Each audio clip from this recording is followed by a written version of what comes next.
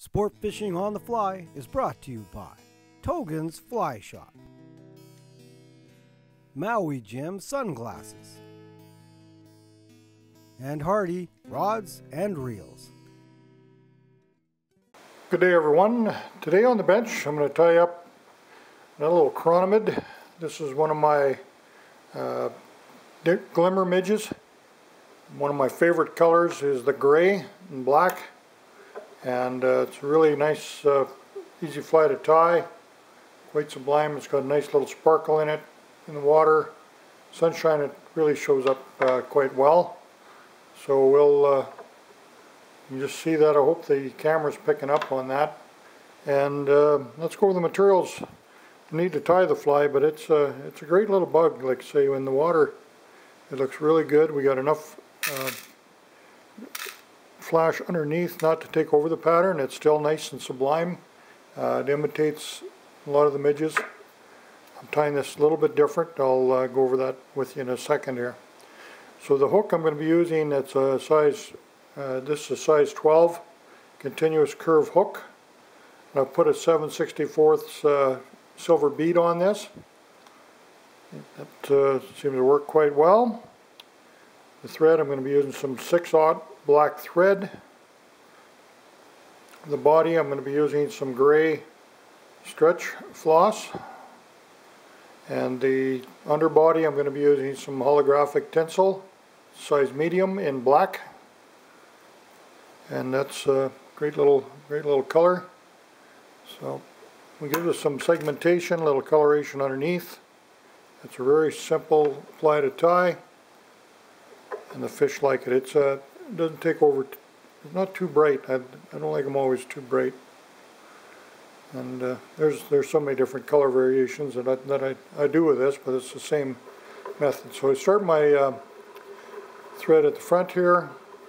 Just going to get a bit of a taper going here on the front of my fly. Get that started. Catch in some of the stretch floss right behind the bead. Tie that right in behind the bead, get a couple of good turns, and then put it back in my keeper.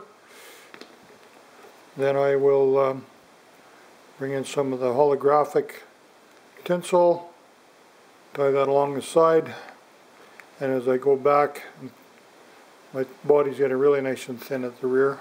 It's got a nice taper on it. And then I'll just put the underbody into the black holographic tinsel all the way up, covering the whole shank. Tie it off, get a half hitch in there so it doesn't lose it. Then when I bring in my stretch floss, I take one turn at the rear, and then the amount of tension I want. I want a little segmentation. I want to see the color underneath, so it picks that up. But the gray is a prominent color, and it looks good. It looks great in the water. Fish like to eat it. Simple. Then I'll just put a nice head thread in behind there. There you have it, a gray metallic midge. And that's simple. It's got great coloration. I hope the camera and the light is doing its job here, picking that up. I like the segmentation. You put a little head cement on the back there of that, but I do not coat that. You don't need any coating on it. It's got a nice sheen as it is, and works very well for us. So thanks again for watching. You can tie these in whatever size you wish. You can tie them in the scud curved hooks as well, and easy flies, so you can change your colorations up to match your naturals. Thanks again for watching Sports Fishing on the Fly. Don't forget to sign up for memberships to catch some of our TV shows. Lots of fly tying videos on there, lots of other demos and seminars on there too, with Brian Chan and Don Freshy, Dale Freshy are bringing you a lot of good information there. So sign up if you haven't done so. It's a great resource for you, and happy tying. We'll hope to see you again real soon.